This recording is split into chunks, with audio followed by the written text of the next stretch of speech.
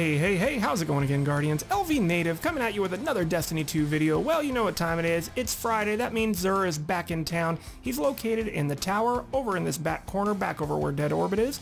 Let's go ahead and see what he's brought for us today. Faded Engram, you guys should know the story by now. Use this only if there's a couple exotics left that you need to get. Otherwise, I just think it's way too pricey for it, alright? For the weapon, we have got the Darcy Sniper Rifle. So real quick, we'll take a look at this. The intrinsic perk Personal Assistance. Aim at an enemy to view its health and other critical information in the scope. Extended barrel, extended mag, target acquired trait. When Personal Assistant is active, this weapon has better target acquisition and deals more precision damage. So kind of a fun sniper rifle to use, really nice for you to get an idea of the distance between you and your targets. Really helps when you're number crunching, figuring out what's best for min-max builds. So really overall, it's an okay sniper rifle, but not one to write home about. Next up, we got the Dragon Shadow Chest Armor. This is going to be for all the hunters out there. The intrinsic perk here is the Wraith Metal Mail. Grants increased movement and weapon handling speed for a short time after dodging. Very cool if you like to do a very dodge centered build. Otherwise, it's a little bit too, what's the word I'm looking for?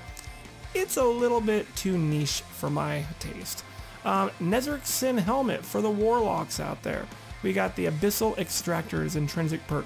Void damage kills increase ability energy recharge rates.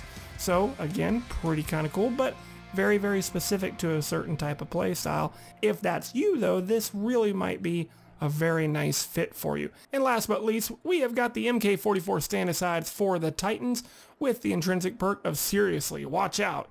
Grants an overshield when sprinting at full health with Seismic Strike, Hammer Strike, or Shield Bash equipped.